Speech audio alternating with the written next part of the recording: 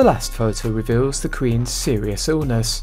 Queen Elizabeth's last photo is also a photo of the Queen performing her final royal duties, the meeting with the UK's Prime Minister.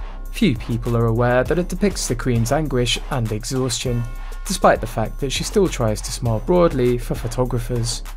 Eagle-eyed royalists spotted her hand was purple due to a nasty bruise, and some areas it turned red. It appeared as if someone was looking for an artery. The Queen is truly devoted to the country until the end of her life.